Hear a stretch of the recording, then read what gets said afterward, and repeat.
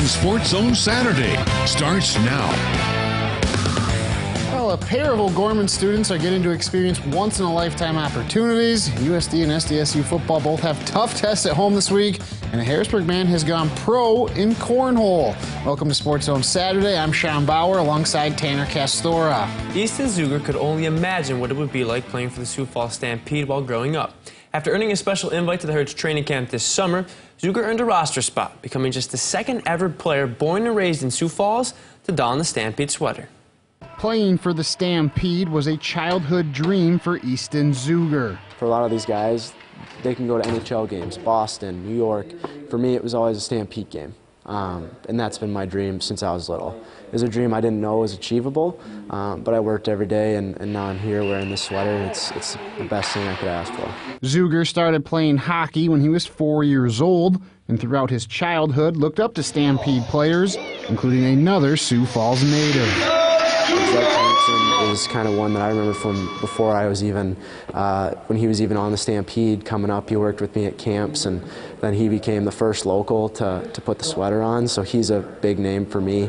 Easton spent several seasons as a stick boy for the Herd. It was my first taste of being behind the scenes, getting to know the guys a little bit more, and the coolest thing was that I worked for about 2 years at the old convention center with my buddies, and then we worked through the transition into the Clark Cup winning year of 2015. Zuger tried out for the Stampede last year, but says he wasn't ready. He put in the work this offseason to earn a roster spot. He hasn't been handed anything. He's earned everything he's got, and a little bit of an underdog story, but those are the kind of kids you root for, too. Undrafted, but that didn't faze me. You know, I continued working, continued to prove myself, prove everyone that I am ready to be here. After spending last season in Maine and in Arizona before that, Zuger is happy to be back home. 2 years is the best thing I could ask for. Home-cooked meals, I mean, help with my laundry. I'm not messing up all the time, and it just makes life a lot easier. I'm back at school now at O'Gorman High School. Get to be back around my friends. It's kind of a dream come true there, too. While he's donned the Stampede sweater twice already this season, wearing it for Saturday's home opener will mean a little more. I've only ever been a guy on the other side of the glass, so now I can't imagine what it's going to feel like going through those doors ready for battle with these guys that are now my family.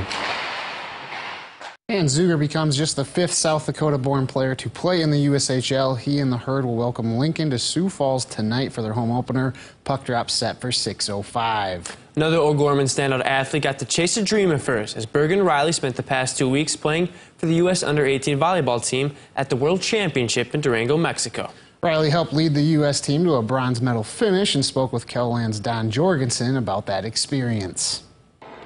When you were playing at this level, the playing was just crazy. It's unlike anything I've ever played. Bergen Riley of O'Gorman says you better learn to adapt fast. It was different for sure. It's like playing against some of the best people in the world. How do you think you played? I think it got better throughout the tournament. I think it was kind of a shock at the beginning, just how insane these people were. But I think I got more comfortable towards the end of the tournament.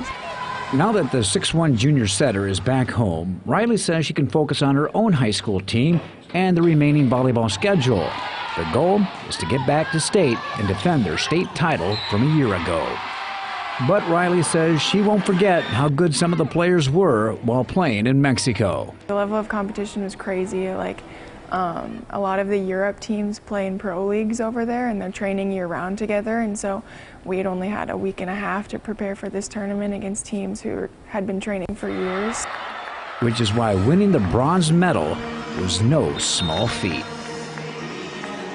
Bergen played her first match back with O'Gorman on Tuesday, helping the Knights to a 3-0 sweep over Brandon Valley.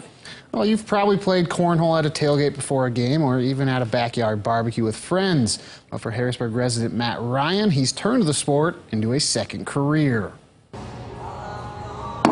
Matt Ryan's pursuit of playing competitive cornhole began 6 years ago as he and a friend were looking to play others around the area. We called a couple places and we found a place and we started playing, and we thought we were pretty good, and once we got up, started playing against some of these guys, we're like, we are not good. We were getting beat 2-0 every single time. And while balancing work and raising a family, Ryan used Fridays and weekends to continue to work on his craft. Soon after, he would start to see the rewards of his efforts. About my second year when I really started playing, and I was starting to really compete, and I ended up winning my first singles and doubles championship in South Dakota.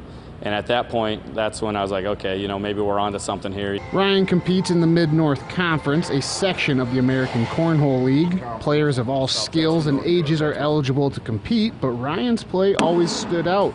He was even offered a chance to play professionally 3 years ago. Turned it down, just had a lot of stuff going on. I have 2 young kids. With some encouragement from friends, Ryan decided this year was the right time to turn pro. Yeah, I wanted to be able to make sure I left everything out there and did everything that I could to make this a possibility. So he's now one of 256 professional cornhole players in the ACL and the first from the Mid-North Conference to sign a pro contract. It's huge for growing the sport. We'll get a lot of recognition from Matt being out there and getting the conference mentioned, on the ACL pro listings. Just looking to play competitive cornhole 6 years ago is a decision that Ryan is happy he made. I used to have a bunch of other hobbies, it wasn't just bags. I used to golf, I used to fish and hunt. It's like, man, this is what I enjoy doing. I can make a little side money doing it, and like I said, it just keeps my competitiveness, right there. So yeah, it's great. I love it. Matt will play next at the ACL Open in Rapid City on October 22nd, which will be the first national open in South Dakota. It'll be a top 10 showdown in Brookings this afternoon as SDSU welcomes Southern Illinois to town. We'll take an in-depth look at that matchup after the break. SDSU is off to a 4-0 start for the first time since 2000. However, the Jacks are now preparing for a gauntlet of tough contests as they'll play 7 straight conference games, including matchups with 4 ranked opponents. KELOLAND's Grant Sweeter previews their matchup against Southern Illinois. SDSU has cruised to a 4-0 start as they have outscored their opponents by 156 points. Much of this success can be credited to the quick maturation of transfer quarterback Chris Oladokin. Early in the season, Zach said that Chris Oladokin's the best quarterback that he's seen on the field. Now, that doesn't take anything away from the Taryn Christians or Zach Luhans or Austin Sumners, Keaton Heidi's, Jabari Gibbs. What it does is it says Chris Oladokin's a special player, because those other guys had really good careers and are having good careers. The Jacks have played 1 conference game thus far, but now they prepare to play 7 conference opponents in a row, starting with 8th-ranked Southern Illinois. Assistants remind me business as usual. Don't make one game bigger. Don't make one conference opponent bigger. And so I've already told them how good Southern Illinois is, and they'll see that on film. SDSU met the Salukis in the COVID-delayed spring regular season of 2021.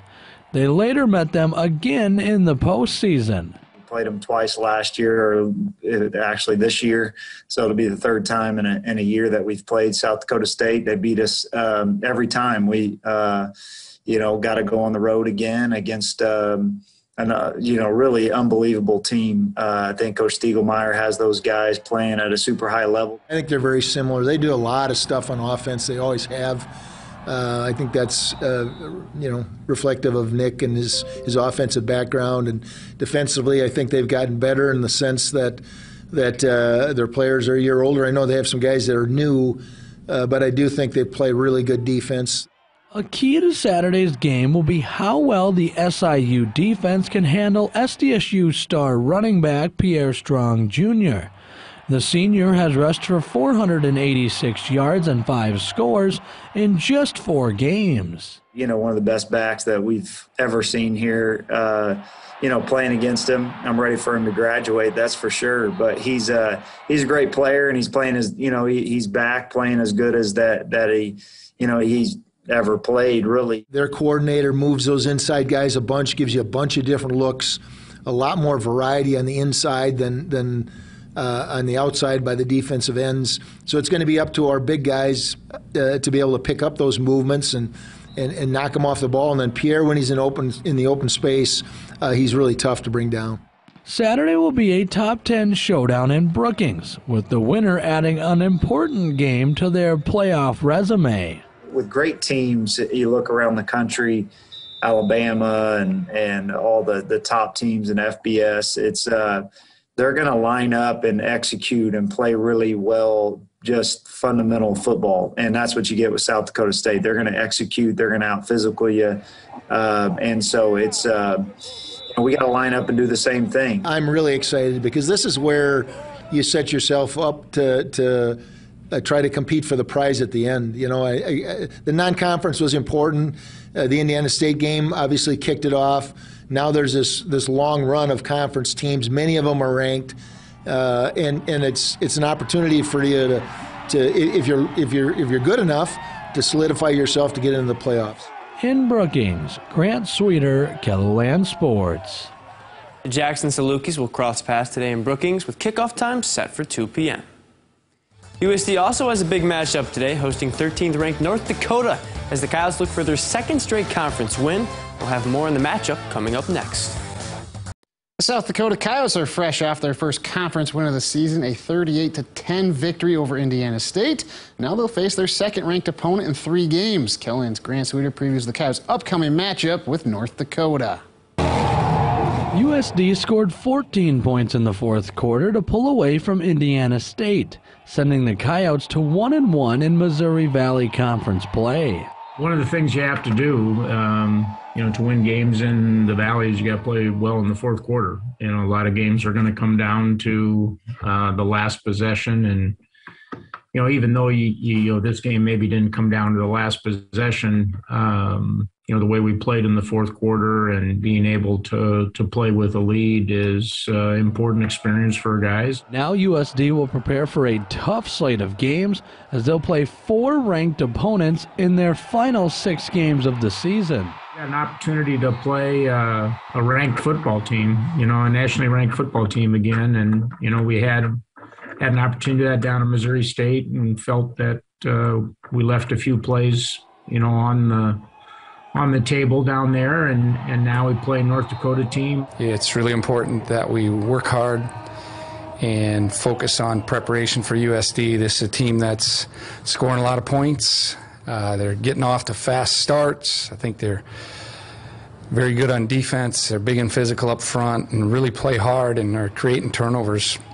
The Coyotes are scoring more than 31 points per game, which is nearly 2 touchdowns more than they scored in the 2021 spring season. Much of that success can be credited to the growth of starting quarterback Carson Camp.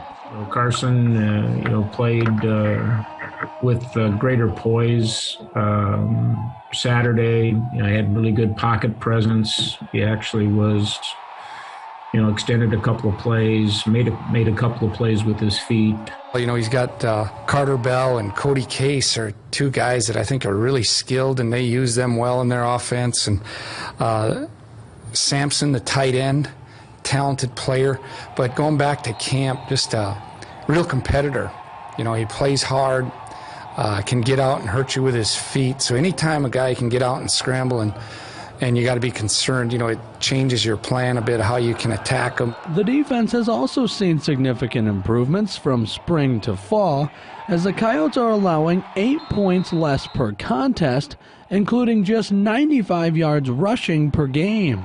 Defensively, we're playing with a lot of confidence right now. One of the big priority going into the fall season was to be better against the run, and we've shown over the first 5 weeks that we are a better defense against the run. Now, as we get into the league and play some of the teams that you're going to play in the league, you're going to get tested, more significantly than maybe we have, to this point. Saturday's contest will be a big one for the Coyotes as they'll look to keep their playoff hopes alive, while also seeking a win over 13th-ranked North Dakota. If you're going to be in it in this conference race at the end of the year, you've got to play well and win games at home, and then find a way to win a couple on the road. And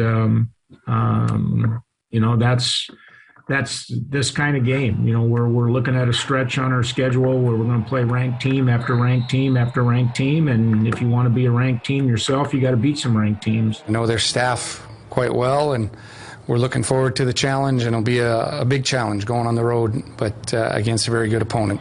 In Vermilion, Grant Sweeter, Kelloland Sports. Coyotes and Fighting Hawks also crossing paths today down in the Dakota Dome, though. Kickoff there set for 2 o'clock. Well, the month of September has come to a close, so it's time for the plays of the month. See which plays made the cut and which play tops our list after the break.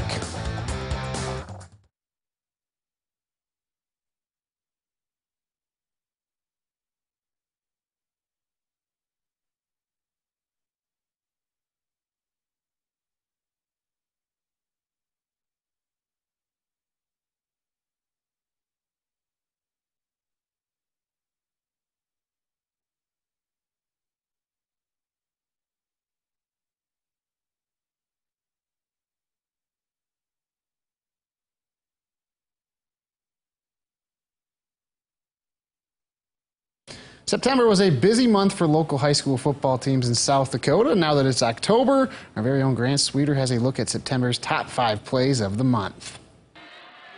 The first honorable mention comes from the President's Bowl as Washington's Thomas Peterson somehow makes the catch over a defender while getting a foot in bounds for the touchdown. The Warriors would earn a 24-0 win over O'Gorman. The second and final honorable mention features a one-handed juggling catch from Howard's Jace Syfor. He uses his right hand to knock the ball down and his left hand to make the touchdown catch. The Tigers would cruise past Canastota Freeman 59-28. The fifth best play of the month comes from O'Gorman's Henry Theobald, who was attempting to break up a pass, but then he traps the ball against the receiver and brings in the interception with just one hand. This play would help the Knights, but it wasn't enough as they suffered a 21-17 loss to Lincoln. Checking in at number 4 is a great interception by Garrettson. Canastota Freeman is attempting to start a drive when Tage Ortman's pass is tipped on the sideline and then intercepted by Dylan Kent, who gets 2 feet in bounds. Despite his effort, the Blue Dragons would fall by 6. The number 3 play of the month comes from a 9AA contest where Viborg Hurley's Hayden Gilbert goes up into double coverage and brings in the catch, but then the ball pops up, so Gilbert has to pin the catch to his leg for the touchdown. Despite this great play, the Cougars would fall to Canastota Freeman.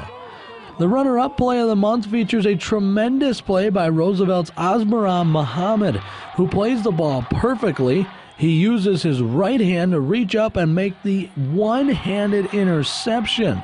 Roosevelt would give the Tigers a battle, but Harrisburg would go on to earn a 38-34 win over the Rough Riders. The top play of the month features the final play from one of the best games of the week in the month of September. Lincoln trails by 1 as time was expiring. Schaefer on a deep heave, far as he can, tipped, and caught! Touchdown! It's caught by Jack Smith! A 53-yard touchdown on a Hail Mary! That Tate Schaefer to Jack Smith touchdown earned the Patriots a 31-26 win over Watertown. That's a look at the top 5 plays from the month of September. If you'd like to see your top play featured on KELOLAND, you can tweet to us using the hashtag KELOSports. In Sioux Falls, Grant Sweeter, KELOLAND Sports. Just some incredible plays there in the month of September. Hopefully October can live up to that hype too. Well, coming up next, we'll take a look at our NFL picks for this Sunday. And welcome back to SportsZone Saturday. It's already week 5 of the NFL season. That means we got another round of pick'ems. Sean, you picked 12 games correctly last week, jumping past me for second place. I'm still just 1 game behind him. Grant got 11 games right. He owns a 4-game lead through 4 weeks. Well, we all correctly predicted a Rams victory on Thursday, but let's take a look at some of the games on Sunday. Start with a battle of 3-1 teams. Packers taking on the Bengals on the road. I think we all like the Packers in this one. It's hard to doubt Aaron Rodgers right now. I know Cincinnati's an improved team. They're better than they were last year, but hard to bet against that man, Aaron Rodgers. It is. I'm going to go with the Pack, but this is a cool game, kind of like the guy who's been there, Rodgers, maybe the new guy coming into the spotlight in Joe Burrow. I'm going to go with the Pack, but I really thought about taking the Bengals with the way that Burrow commands that offense. I'll go with the Packers as a safe pick, but you know, if this game was played maybe 4 or 5 weeks from now, I wouldn't be so shocked if the Bengals did get a win. Yeah, of course, Cincinnati played Minnesota super tough at home, beat them. So don't count them out, and you never know. Road games in the NFL, anything can happen. Up next, speaking of the Vikings, well, they get the Lions at home, and we're all picking Minnesota. So, Tanner, give us your reasons why Minnesota. Well, first off, the Lions at some point are going to win a game. They've been tough this year, kind of like those two New York teams last week who found a way to get a win. At some point, the Lions are going to get it done. They've been competitive. But I got to tell you, I know they're 1-3, and I thought before the season started that the Vikings would struggle, but I've been impressed. I think they're a pretty good team, and I think they take care of business at home. Yeah, I think being at home is the big difference there. Plus, they're desperate. You can't go to 1-4 if you want to make the playoffs. Up next, Broncos at Steelers, an intriguing AFC matchup. Couple splits here. You and I picked Pittsburgh. Grant going with Denver. Now, my only thing is Pittsburgh's kind of in that same boat. They're at home. They're desperate. The Broncos, Teddy Bridgewater had a concussion last week. You don't know his status. Drew Lock, if he's in there, hasn't shown that consistency. So I like the Steelers and their defense at home. I just don't think Denver's for real, and Pittsburgh is one of those franchises where it always seems like when they need a win, they get a win. Yeah, and up next, we got your Cleveland Browns at the Los Angeles Chargers. Me and Grant went L.A. Before I speak, why are you taking the Chargers? They're at home. Their defense is really good. Justin Herbert is looking like he's taking that second leap as a second-year player. So I just like the Chargers. I think they're a very underrated team still, despite the resume. I think they're a good team, too. I just think the Browns are better. I think they're for real. Baker playing with that torn labrum in his non-throwing shoulder, showing some toughness. I think Cleveland gets it done. I don't know what the score is. I just think it's a team this year that finds a way to win ugly, to win pretty. However they do it, they get the W this week. Yeah, I think they just have a better offensive line than the Vikings, so I think that Herbert will have a little more time to get plays. And then finally, Sunday Night Football, Bills and Chiefs. This is a rematch of the AFC Championship. I believe they're Chiefs at home at Arrowhead Sunday night. I went with them for pretty much that reason, and it's Patrick Mahomes. You and Grant both went with Buffalo, so quick reason. Buffalo's a better team. They have played better. They've looked better. I like Buffalo on the road to pull off the upset. All right, well, you can see the rest of our picks by visiting this story on KELLOLAND.com. We'll take a look ahead to next week's sports calendar when we return. You're watching SportsZone Saturday. Welcome back to SportsZone Saturday. Before we leave, let's take a look ahead to next week's sports calendar. And Stampede back in action Friday at the Premier Center. They're hosting rival Sioux City. And then softball, boys golf, and girls tennis state champs were crowned this past week. Next Saturday, it'll be the state soccer titles up for grabs. You got Class A girls kicking things off, followed by the A boys, and then it'll be the AA girls and AA boys that night. All games being held out at Howard Wood Field. USF football back home next Saturday. They host UMary at 1. And USD football on the road at Northern Iowa. Remember, that game will air on Kello Extra at 4 o'clock next Saturday. Got plenty of football action coming your way tonight with Augie, USD, SDSU all at home, plus a crosstown high school matchup football between Lincoln and Jefferson. Well, looking forward to that. Thanks for tuning in to another edition of SportsZone Saturday. Enjoy the rest of your weekend. We'll see you back here next week.